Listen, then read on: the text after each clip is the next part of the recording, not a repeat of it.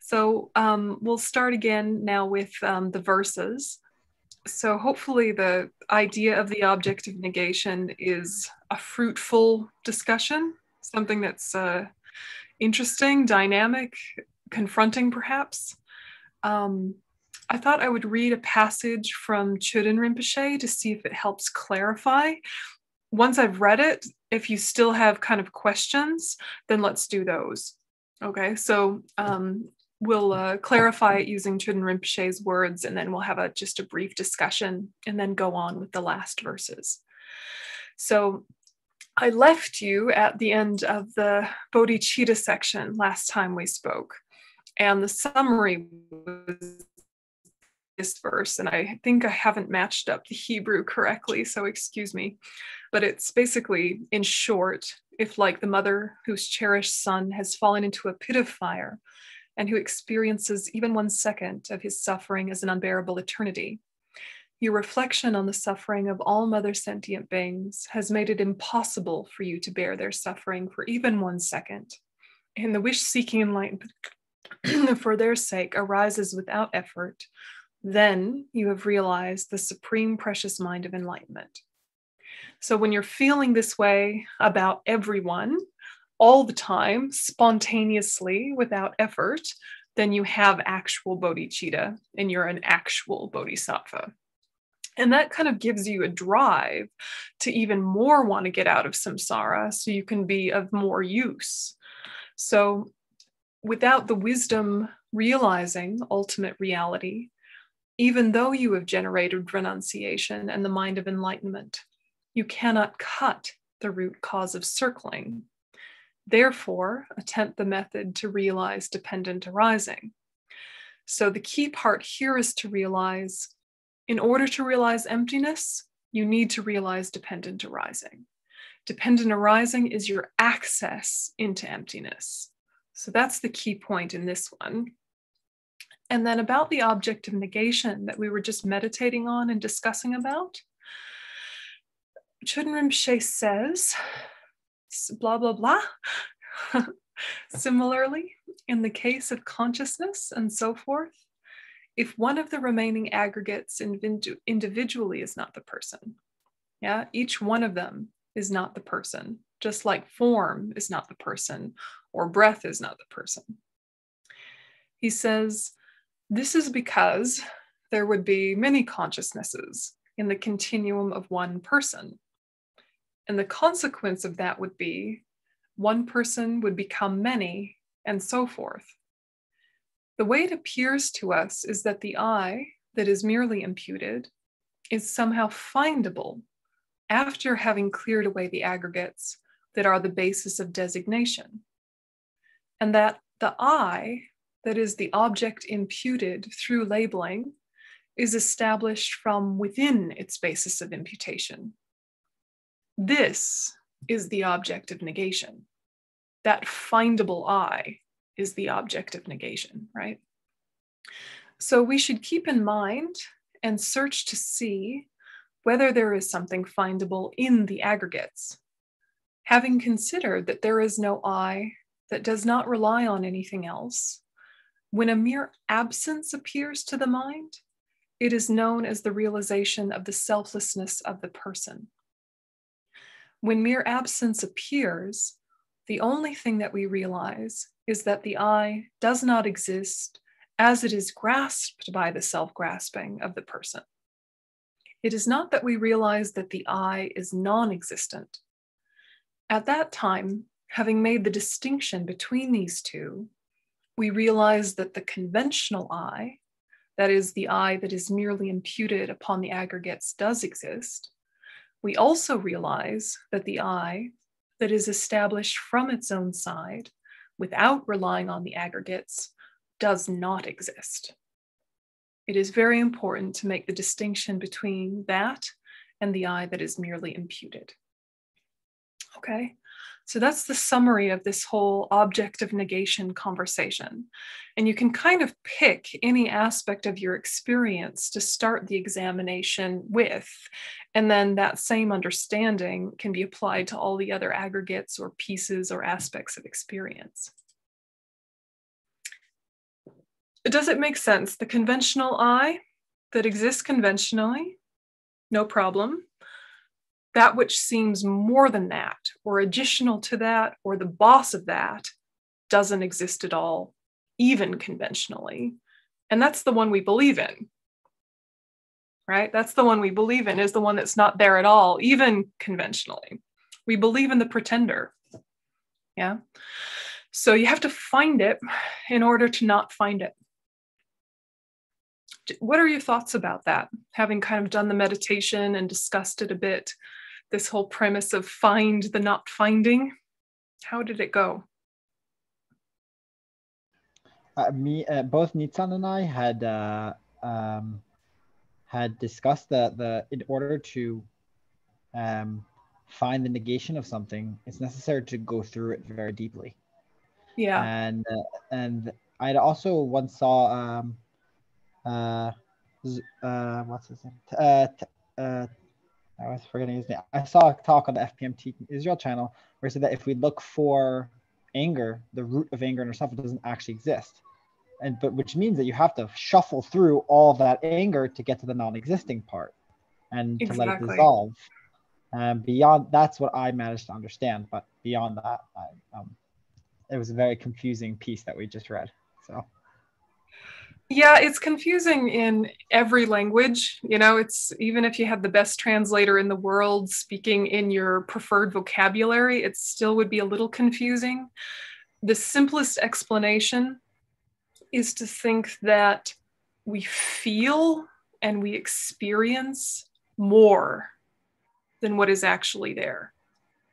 We identify with something that is additional to reality. And then it's on shaky ground and it needs all these defenses and protections and, you know, story and convincing.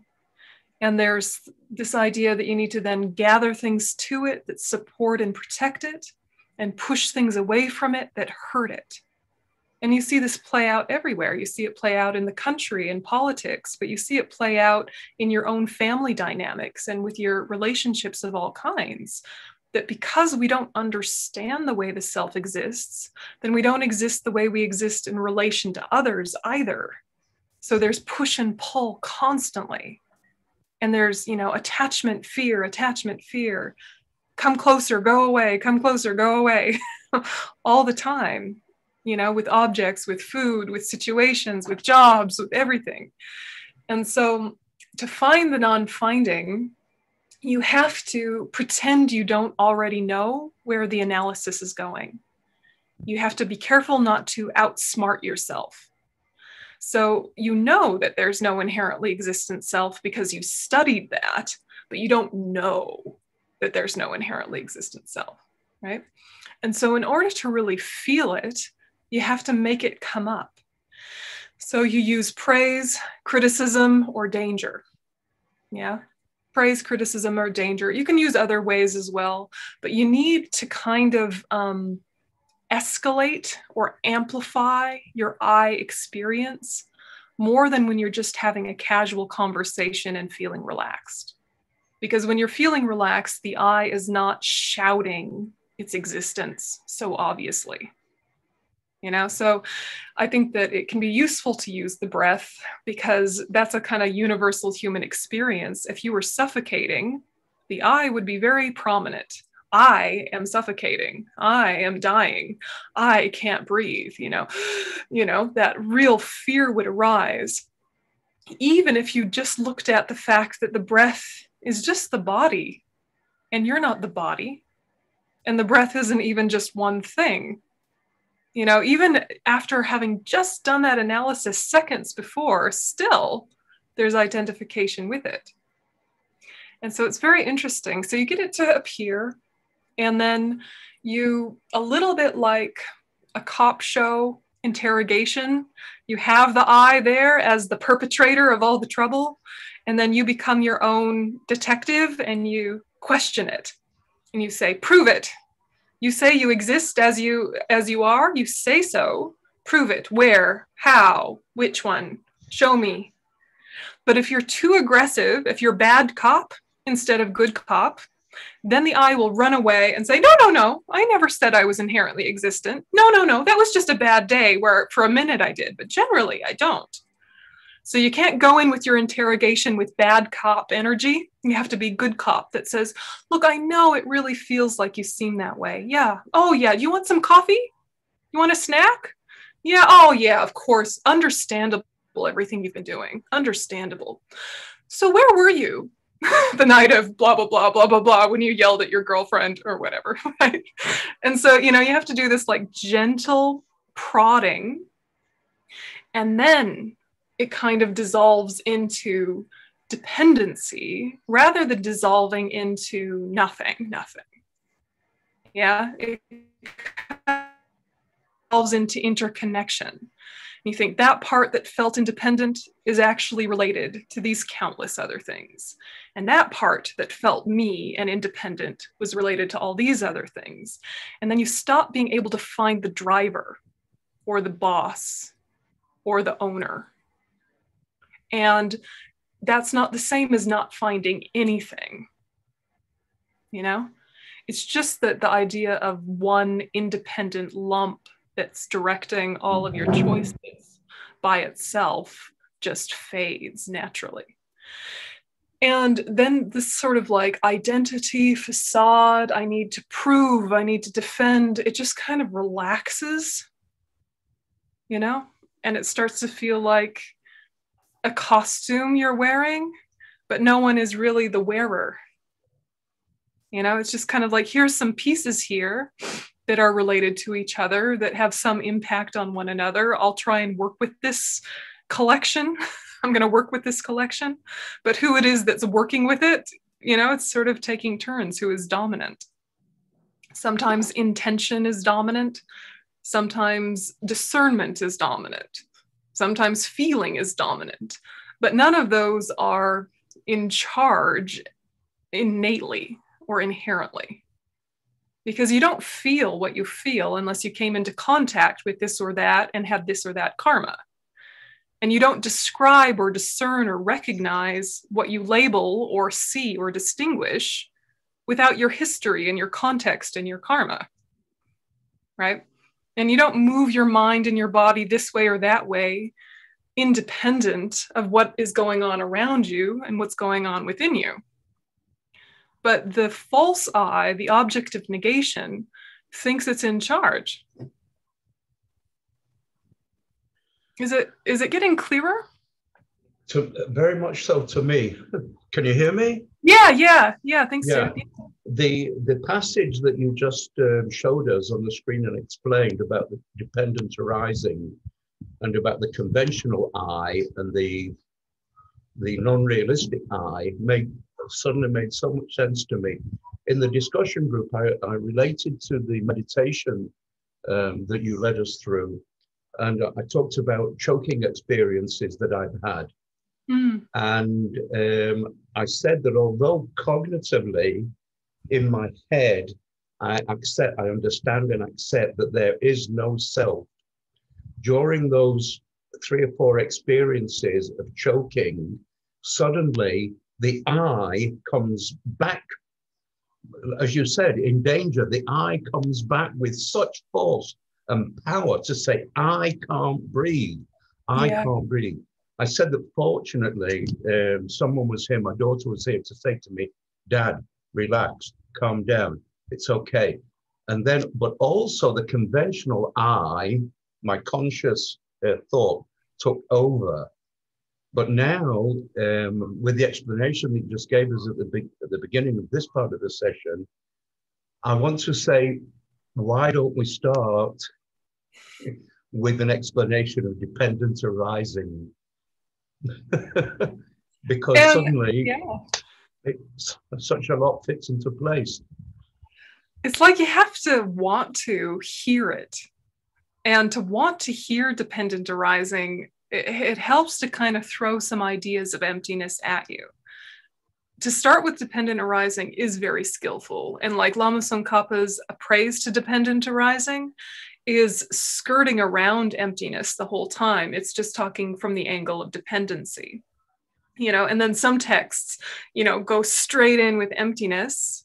And then once you kind of go straight in with emptiness, you realize there were some steps that were missed, which is to ask, who is empty? What is empty? And what's the opposite of emptiness? Because the opposite of emptiness isn't dependent arising. The opposite of emptiness is inherence.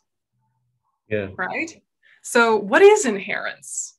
And then you look for that sense of inherence or intrinsic, you know, or self-creating, self-perpetuating, etc. You know, so it's like the opposite of emptiness is not dependent arising. The opposite of emptiness is inherence. And that is the problem that emptiness dispels. But in order for emptiness to dispel it, we have to access why things are empty. So dependent arising is why things are empty. It's the reason for their emptiness. Yeah, they're empty because they're dependent. So, you know, kind of like you start where you start, and then you have to plug in the other pieces. Okay.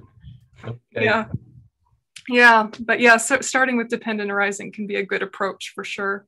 And then, of course, a lot of our teachers just kind of throw us in the deep end and see what happens, and then they tidy us up afterwards. They're like, let's just see. You know, off you go, kid.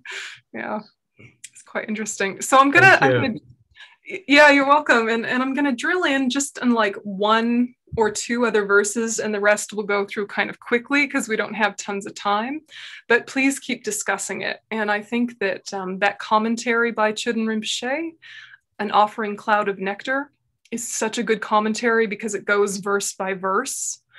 A good commentary that's an overview of the text is Cutting Through Appearances by Geshe Zopa. So that one doesn't always go verse by verse. It kind of gives you the essence of each of the three principal aspects. And then it goes into like tenets, hardcore, the second half.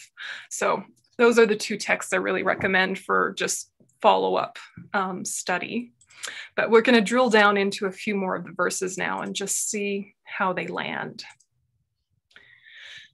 So verse 10 says, one who sees the cause and effect of all phenomena, of both cyclic existence and the state beyond sorrow is forever unbetraying, and for whom any object trusted in by the grasping mind has completely disappeared, has at that time entered the path pleasing the Buddhas. So this is showing or describing what the correct view will be. And it's very similar to that verse in Lama Chopa that a lot of you are familiar with, which says samsara and nirvana lack even an atom of true existence, while cause and effect and dependent arising are unfailing. We seek your blessings to discern the import of Nagarjuna's thought, which is that these two are complementary and not contradictory. So it's the same meaning. And this is what we're aiming for. And then the text goes on to explain how to get there. So verse 11 says, if the appearance of dependent relation, which is unbetraying, is accepted separately from emptiness, and as long as they are seen as separate, then one has still not realized the Buddha's intent. So we start with the definition of not having completed the analysis of the correct view before we get into having completed the analysis of the correct view. So this is making us remember, like from the Heart Sutra, form is emptiness, emptiness is form. You know, that's gonna always be true. So don't lose one side of it. If these two realizations are happening simultaneously, without alternation, and from merely seeing dependent relation as completely unbetraying, definite ascertainment comes that completely destroys the way all objects are apprehended as truly existent. At that time, the analysis of the ultimate view is complete. So this is what we're aiming for, or the measure of having completed the analysis of the correct view, when the both realizations, dependent arising and emptiness, are simultaneous at the same time, not going back and forth. And one reminds you of the other. So then this is the verse that we're going to drill down into, because I think it's the most profound, but also the most confusing. So it says, furthermore, appearance eliminates the extreme of existence, and emptiness eliminates the extreme of non-existence. If you realize how emptiness manifests in the manner of cause and effect, then you are not captivated by wrong notions holding extreme views. So this is the unique special quality of the Prasangika view, the middle way consequence view, which is the most subtle. So avoiding extremes is done through negating or canceling, contradicting, disproving, I can't pronounce the Hebrew, these two main errors. So the extreme of existence, you negate the extreme of permanence, which refers to eternalism. So when you see the extreme of permanence, don't think the general concept of permanent phenomena, such as space, which do exist. We're talking about the extreme of permanence. And this refers to eternalism, not externalism, eternalism. Okay, so this is the extreme of existence. Then the extreme of non-existence is more straightforward. The extreme of non-existence refers to the extreme of annihilation or nihilism. So we have to negate both sides in order to arrive at the middle way, in order to arrive at reality. So Chöden Rinpoche says, first, how does appearance eliminate the extreme of existence? And Rinpoche says, to us, phenomena appear to be established from their own side without relying upon something else. But since this is not the case, they must be established through reliance on other things. If phenomena existed, having been established from their own side without relying on anything else, then reliance through other causes and conditions would not be known for them. Here, through reason of appearance, being dependent arising, we establish the aspect of emptiness that is empty of being established without reliance. So things are not unreliant, for lack of a better word. Everything is reliant. So then he goes on to say, by saying that something is established without reliance is non-existence, we validate dependent arising, in which things are established by relying on many causes and conditions. For this reason, the text says that appearance eliminates the extreme of existence. When we posit appearance, that is dependent arising, to be established through reliance, we eliminate the extreme of existence that grasps it to be established from its own side. Yeah, so just kind of take that in.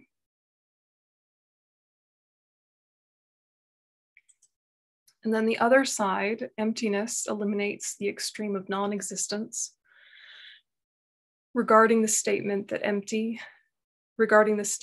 the empty state eliminates the extreme of non-existence, the text asserts that since phenomena are empty, of being established without reliance, they must be established through reliance. And by reason of being empty, we eliminate the extreme of nihilism. By saying that all phenomena are reliant on other phenomena, because something established without reliance does not exist, we state that when something appears to be an entity that relies, or an entity established through reliance, then the empty state eliminates the extreme of non-existence. Okay, so the key feature in both of these is this principle of reliance. Yeah, for both appearance and emptiness, we're looking at the fact that absolutely everything that exists depends or relies. And the surface level is causes and conditions, which applies to all impermanent phenomena. But then you can go deeper to both permanent and impermanent phenomena, both. And permanent and impermanent phenomena all rely upon parts and whole, right? To be a whole or to be a person, you have to depend on parts. To be considered parts of a person, there has to be the concept of person, right? They're mutually dependent. There's also context, right? Like I am a tall person compared to, I don't know, Inav, who is a normal sized person, right? So, but you know, compared to a child, she's a tall person, right? It's all contextual, right? And so that's true of impermanent, but also permanent things. They rely upon parts, they rely upon context. Okay, so they can't be non-existent or existent by themselves. And then deepest is everything is dependent upon a basis of designation, which has been validated by worldly convention, by valid cognition analyzing the ultimate, bigger discussion there, obviously, but a valid basis and a mind's imputation or a mind's labeling. And that's the subtlest, and that applies to everything. So when we're looking at appearance eliminates the extreme of existence and emptiness eliminates the extreme of non-existence, it almost feels like it should be stated the other way, right? It almost feels like it should be saying appearance eliminates the extreme of non-existence because look, they appear, right? And emptiness eliminates the extreme of non-existence. What? But empty, what? You know, and what Lama Tsongkhapa is doing is making us go through some mental gymnastics to help us hit that point from another angle. And so it's going to take some thought, and it's going to take, you read it, and then you just go, okay, what? And you just have to think about it. And so in your next discussion group, really do kind of discuss how does that work, and look at the commentary again, and just kind of feel it out. And slowly, it'll get clearer. But this is a really powerful text and a very short and pithy text that would be very useful to read every day or once a week and just kind of keep these ideas fresh and alive in your mind. So we got to call it a day because we've got short sessions to keep it kind of vibrant and pithy. But I hope that you guys keep talking about it because they're really important concepts. And if you get stuck on a question that no one really knows the answer to, and everyone is really sharing the confusion, work on getting the question as tidy and simple and precise as you can, because then you can give it to the next teacher who's teaching. And those are the kind of questions we love the most, because it's not full of, here's all the context about why I have this question, and here's all of my emotions around the question. It's just the question in its most essential form, which means you're probably going to get the clearest answer.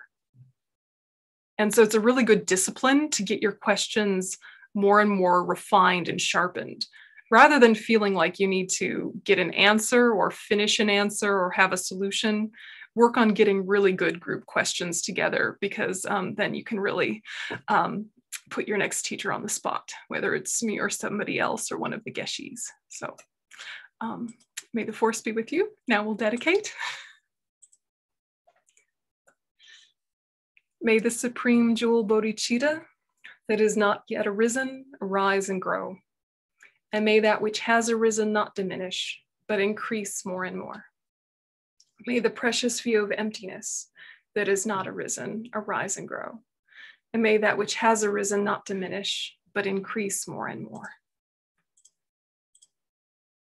The wish-granting, wish-fulfilling jewel, source of every single benefit and happiness in this world, the incomparably kind, supreme Tenzin Gyatso, may you have a long life and all your holy wishes be spontaneously fulfilled.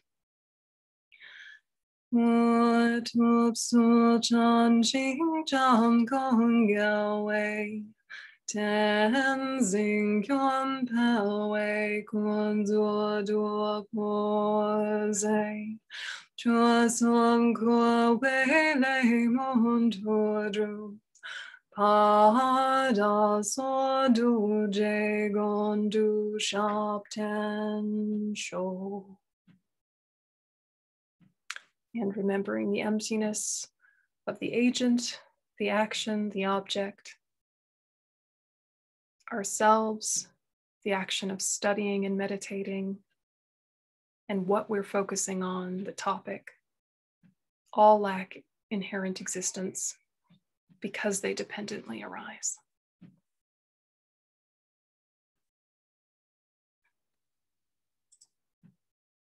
Okay. Thanks, everyone. It's lovely to see you. And see you next time.